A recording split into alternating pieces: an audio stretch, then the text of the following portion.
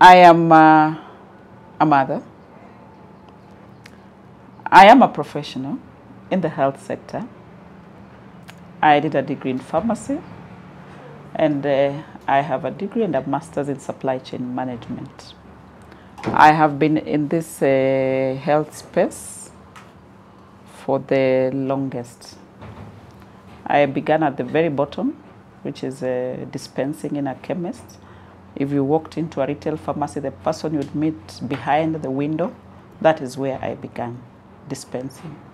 So I'm from the chemists within town, and many people will remember many years ago we used to have a fleet of chemists along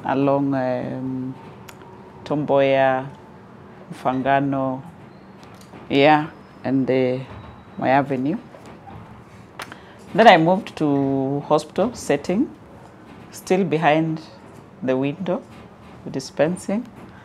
And my last assignment as a person standing behind the window dispensing was at AAR.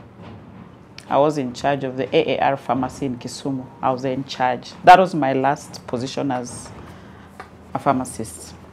From there, then I joined MEDS, Mission for Essential Drugs and Supplies, where I worked in operations. Then I moved into supply chain. After that, I've worked for a number of hospitals, gained a lot of experience in the health sector, matter sourcing of health products and commodities.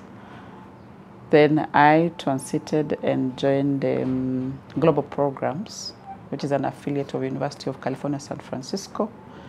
My last assignment, I was their head of supply chain. I was in charge of all the programs that ran in Kenya, and I took charge of the supply chain before I was plucked and lifted and brought to this ministry. So that's where I am now. Yes.